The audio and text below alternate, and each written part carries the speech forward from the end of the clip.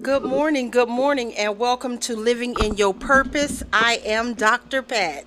It is a pleasure to be with you this morning. Good morning, a good morning. A little bit about myself. I'm a native of Florida. I am from Fort Lauderdale.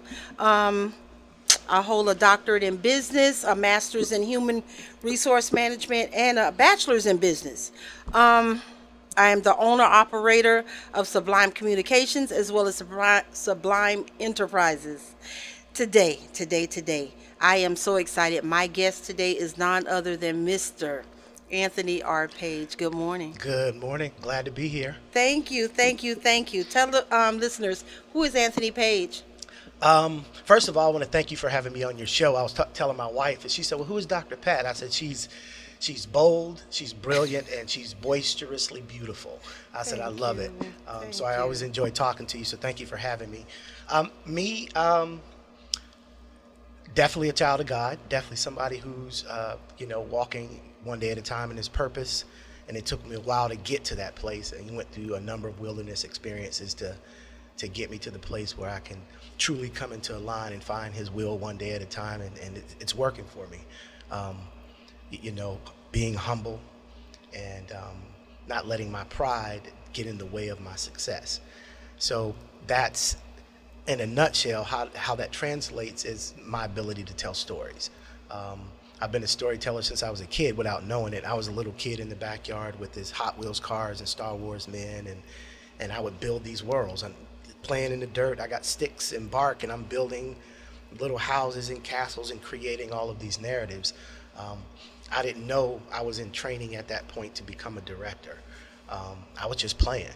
But at 23, I had a mentor. He said, "You're a director." I'm like, no, I'm an actor. But a number of years later, when I first directed something, I was like, oh yeah, it just came. It just came organically. It was there. I had to really work hard to be a strong actor, but directing was just like, whew.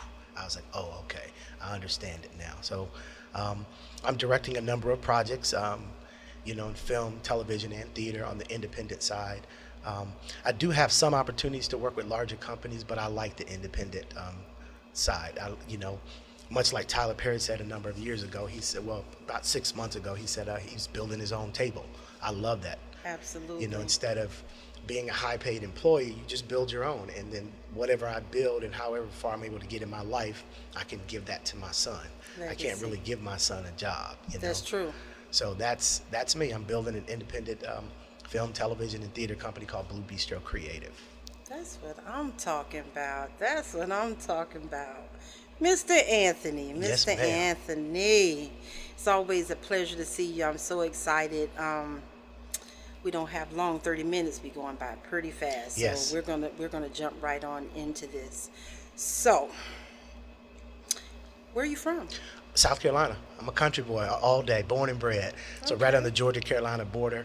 It's actually a suburb of Augusta, Georgia. So we're right on the South Carolina and Georgia border. And Augusta is the main city, and then North Augusta, South Carolina is a suburb of Augusta. So that's home. That's where I Okay. was.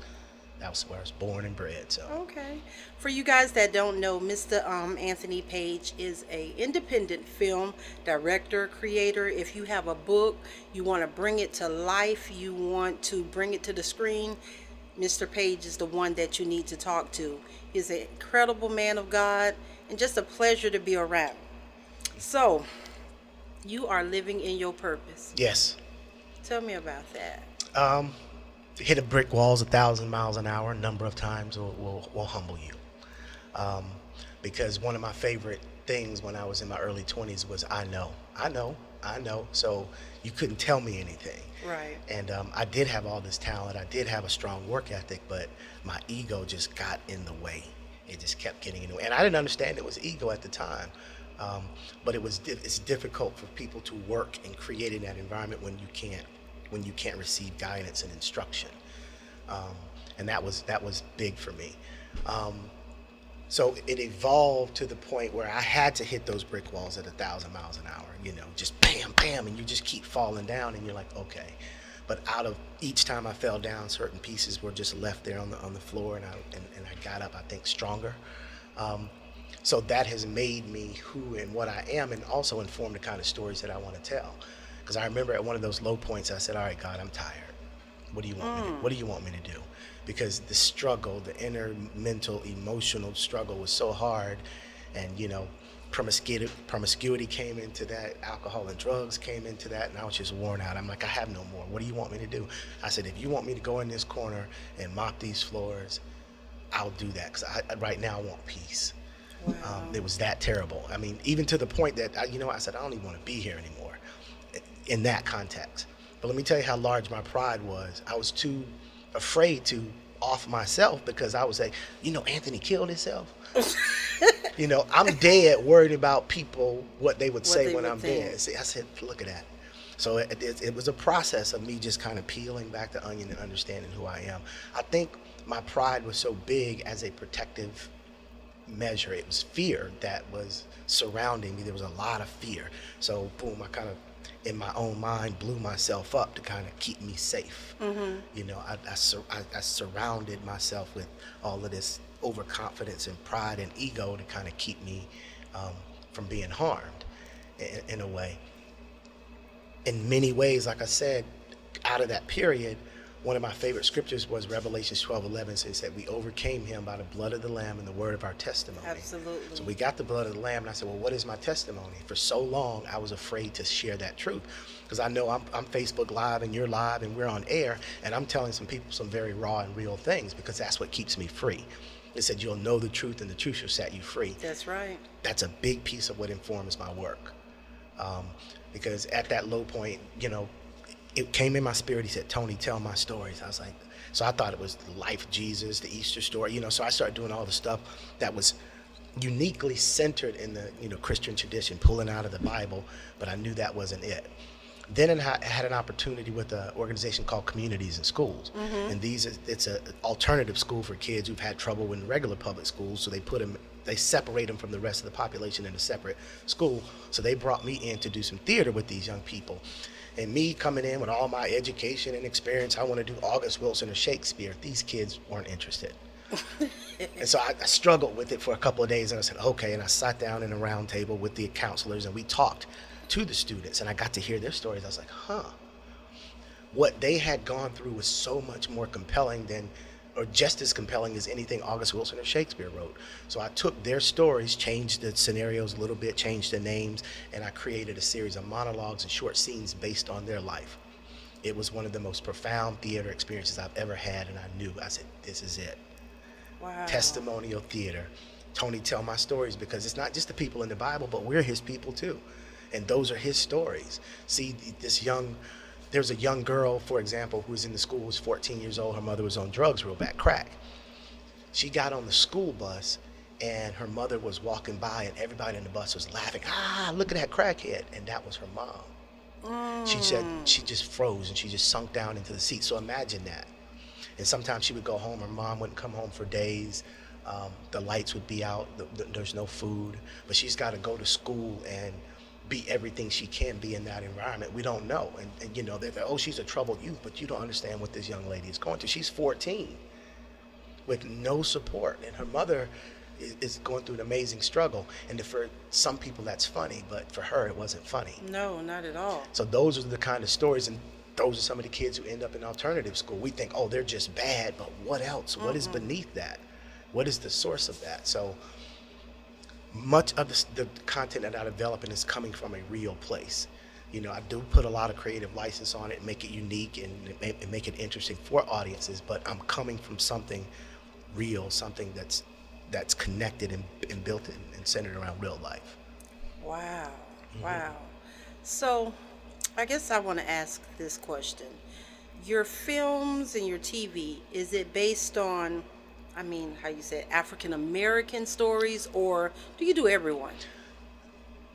African American stories, because it says, in school they talk about write about what you know. That's an experience that I know. I've lived that experience in so many different contexts, from the military, living in different parts of the country, traveling with the Navy in different parts of the world.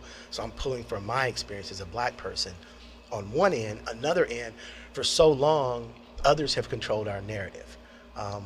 There were other professionals in storytelling who told the world who black people were. Oh, we're this and we're that. Right. But now that we get an opportunity to produce, write, and direct our own stories, we can share our humanity globally from our point of view.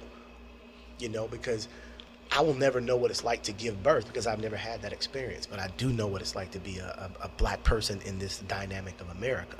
And I can write from that, I can produce from that, and direct from that, and create from that, you know. And I think it broadens the context of how we're seen in the world because, you know, in many ways, and me and my colleagues talk about this a lot, in many ways, I think George Floyd was killed because of perception. Mm-hmm. Because for so many, you know, years, media images, movie images, television images have said black women are this and black men are that. And it was a very narrow view of who we are, right? So now you go out into the world, black men are super predators, black men are thugs, or black men are dangerous, black men will rob you, black men are boom. So you hear that on the news every day, and you see it in movies, you see it in television shows. When you see a black man, you automatically, because it's coming at you, this is who they are, this is who they are. So with independent producers like myself and many of my colleagues, we get to tell the full scope of our humanity, our love, our beauty, our fathering, our struggle, our vulnerability, you know, the different types. I love what Donald Glover did with his show Atlanta. We haven't seen that kind of black man. Or Issa Rae. Look at what the dynamic of what Barry Jenkins is doing. So many different voices of color telling a broad spectrum of black stories. So for so many generations, we haven't had an opportunity to share our humanity with the world, and now we do. So that's a focus for me. I can't be everything to everybody, but that's something that I know I can do and I can do well. Oh, absolutely. So that's a focus for me. Absolutely. Viewers, listeners, should I say, I want you to call into 404-361-1571. Again, that number is 404-361-1571. If you have any questions, if you're an authoress, you're trying to get to another level, you want to be in film, now is the time. Call in, speak to Mr. Anthony Page, ask questions. He is incredible, he's genuine, and he really wants to work with you. Mm-hmm. Black business is what it's about now, and just I'm spotlighting black businesses. Amen. So what are you working on now? I'm working on we just finished a comedy, a feature comedy that my team's of production, we were producers on, and it's called Thought Therapy. So we shot a feature film in 4 days. So Thought therapy? Thought therapy, you know, yeah, it's kind of secular. Explain. Well, thought is that over there, you know, that H word, you know, that woman over there, but that over there. So that's a kind of a colloquialism that the young people use. But it's not a vulgar work at all. It's actually a romantic comedy. It's a love story. Really? But the name is catchy. We think that name will attract attention. So we just finished that, but my next thing I'm directing is called Remembering Mama. It's about a young woman who has early onset Alzheimer's disease. And her husband come home, they've been married about 20 plus years, and her husband comes home, and for the first time she doesn't recognize him. And it's heartbreaking because they've had a beautiful romance and a beautiful life together, and he walks in to his home and she thinks he's an intruder. So she calls the police, and it becomes like a Black Lives Matter moment because she genuinely doesn't recognize him. Oh my God. You know, and we see the toll it takes on him is the love of his life is just, because of Alzheimer's, it's just fading away a little bit at a time. So that's why it's called Remembering Mama. It's a very powerful story. We go into production at the end of this month. Really dynamic talent. We got Mickey Mack is going to be the mother, and a gentleman named Wes Lee is going to be the father, and they are dynamite. I think it's going to be a breakout role for both of them. Okay, that is incredible. So what is the weight limit if someone, they have their book, they're doing their thing, and now they want to take it to film?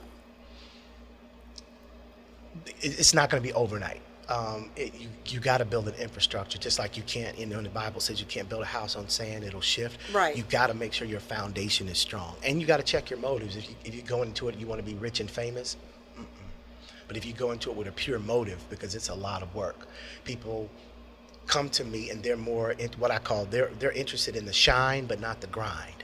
Gotcha. So they want the shine, they want the red carpet stuff, and they can see themselves on the red carpet. But when it comes down to doing the due diligence and the work, it's like, oh, you know, I'm up at 4 o'clock in the morning getting it in.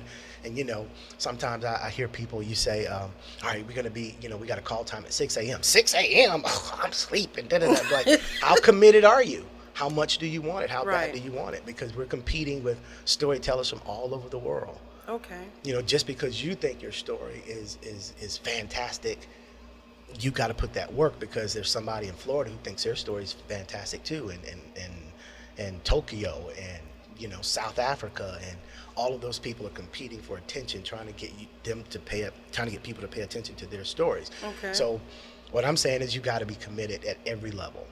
Build your foundation, and you got to be willing to put the work, because it can happen.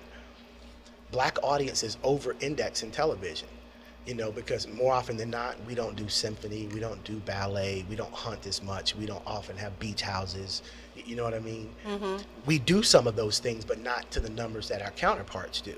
So a big chunk of entertainment time for Black audiences is television. They go to work, they come home, they have some family time, got some dinner going, and then they'll sit down in front of that television and boom. Absolutely. So you put complex Black characters and stories on television, there's a ripe, active audience there to watch it. Okay. Who would rather see themselves and their stories being reflected. You know, because for so long we watched Donna Reed and Gilligan's Islands and My Three Sons, and those were great shows, but we truly weren't reflected in that. No, it wasn't. You know. So would you write the script, or you get with the person, the author, whomever, and you write the script together? It's a combination of things. It's definitely a collaborative process. We will write it if we have to, but it's better to kind of connect to the spirit and the truth of what that person was intending when they wrote whatever that work is, and we really just focus on structuring. And being independent, I'm also thinking about budget. Like, do we need an explosion here? Do we need a police car here? Because you got to rent all that stuff if you go into production. Mm-hmm. Do we need 12 locations? Can we do it in 3 locations? So that's the kinds of things that we're thinking about. Can we tell this a story effectively if we get limited resources? So that's my model. Even if we don't get that big investor, that big network who wants to come in and get behind this project, can we still get this project done? So I'm always thinking thrift, you know, not letting anything stop me. What came to me in that, because I remember, again, I said I felt deeply that God was telling me to do this. But I was thinking that the blessing was going to come in the form of a big check. Somebody's going to just write me a big check, and I'm going to make this big movie, and it's going to be. But I realized many of those blessings didn't come in the form of money. They came in the form of, oh, this young lady will let you use her venue. They're willing to volunteer, help you. This person will help you with marketing. And before I know it, a lot of those gaps that I thought I needed money for. A full team. God was bringing resources in other ways. So when I produce, I always look 360. I'm like, all right, Father, where's the resource to get this done?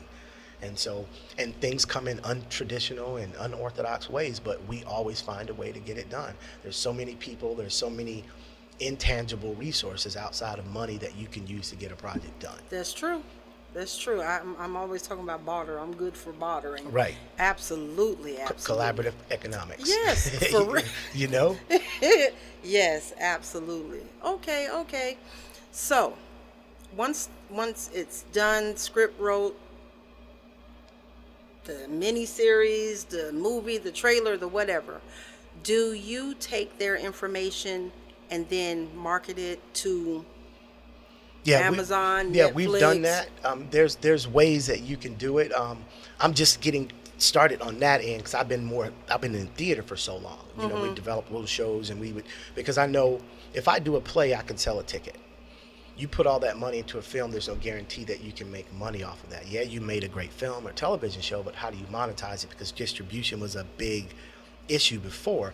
But over the last couple of years, because of Netflix, streaming just totally transformed the industry. And now there's about 2,000 networks actively looking for content, because we're in an evolution right now where the old Comcast model of you pay Comcast, whatever, and this is no shade on Comcast, it's just you pay cable and get 30, 40, 50 channels, and you pay that monthly. People are doing a la carte now. So give me Hulu, give me HBO, give me, right. And they're just paying $10 a month. That's it. So that cycle is changing, right? So they're all fighting for market share right now. That's why you see they're going actively after Beyonce's concert, or they're paying, you know, Shonda Rhimes, they're pulling her away from ABC to get her on Netflix because Shonda Rhimes has a huge audience. You know, Tyler Perry going over to what is now BET Plus, because these people have audience. Because if you establish a habit and a pattern with an audience, maybe they'll stick with it. Because I know my mom, for example, has service with AT&T, phone service. Okay. She's been giving AT&T money every month for 40 plus years. So imagine that. Netflix understands that. If I can get Dr. Pat to like Netflix, she's going to give us $10, $12, $15 a month for the rest of her life. Right. Because she likes what, it just becomes a bill. So now they've got you as a loyal supporter, and they're able to grow their company from that. So they want content that's going to help them do that. So good content creators who can create great black stories to get those black audiences in there, because they understand that's an important demographic. Oh, right? yeah. So they're looking for those types of things. And there's others. I don't know if you have like smart TV and you get beyond the high, the regular channels. Yes. You get all the way up there, and there's so many channels just with original shows. Some are little travel shows and lifestyle shows, but some are narratives content. So there's an opportunity to connect your project to a larger audience. But again, goes back to what I said in the beginning, that's why infrastructure is important. The secret to Tyler Perry's success was numbers. It wasn't like he's a great storyteller, but it wasn't like he was the most phenomenal storyteller and had the most phenomenal characters in the world. Tyler Perry understood his audience, and he served them well. He interacted with them. He sent emails to them. He had social media engagement with them. He built a connection with his audience, and his audience absolutely loved it. And that's who bought him that studio. Their patronage of his content bought him that studio. So the focus should be on your audience. Who is this for? And spend your time with the audience. The final thing I'll say, a lot of times the peers, they spend all their time with the industry heavyweights. They want to get to know this director and this producer, and that's good. But that's 1% of your audience. Focus on your 99. Exactly. You get those school teachers liking what you do, and you get those truck drivers liking what you do, and those airport workers and government workers. And if your numbers are robust, they're coming for you. Bottom line. Because if you walk into a pitch meeting and you got 10 million followers, you have built-in marketing for anything that you create. Because you can send one e-blast, 10 million people, one post, 10 million people, whatever that is. And they know that, because that's the hard part of it, is with so many people creating content and videos all the time, how do I separate myself from the competition? How do I get people to pay attention to what I'm doing? Because Hollywood can spend $20 million on a marketing campaign, and somebody puts up a cat video with their phone that goes viral. Right. They spent $10 million, and this person just a cat video, and it's viral. That's incredible. So they said now they understand now attention is currency. So if you're coming in the door and you've already got attention on your project, that's an asset for you. That's a negotiating point for you. So that's why I said that's where the infrastructure comes in. People are like, I don't do social media like that. Well, you're losing out an opportunity to take advantage of free marketing. Because that's what made the Kardashians. Absolutely. They are social media queens. They are professional with it. She had a best-selling book of selfies. Yes. You take selfies, I take selfies, but she had a best-selling book based on selfies. That's it. You see what I mean? That's it. Because she had an audience. Really? Yeah, wow. Absolutely. That is incredible. That is incredible. Wow. Wow. Well, we got a few more minutes. Okay. Come on, guys. 404-361-1571. Again, that number is 404-361-1571. If you're trying to do something, if you're trying to get to that level, you want to make a film, now is the time. Reach out to Mr. Page. What is the name of your company again? Blue Bistro Creative. Okay. And the reason I say Blue Bistro Creative instead of film or theater is because I do so many different things, but the process is the same for me. It just manifests itself in different ways. Because I do stage plays and involved now in independent television and film, but I also do graphic design and project management. Like sometimes we do a lot of live events. I've done some music festivals, curated art shows, and people are like, you're all over the place. To me, it's like chicken. So film may be barbecue chicken, whereas theater may be fried chicken. But the creative process for me is the same. It just manifests itself in different ways. I just love to create. So that's why it's Blue Bistro Creative. It's an amalgamation, a convergence of all that creativity that may come out of me in some way. And then I gravitate towards, other creative collaborators, and we create all kinds of stuff. Wow,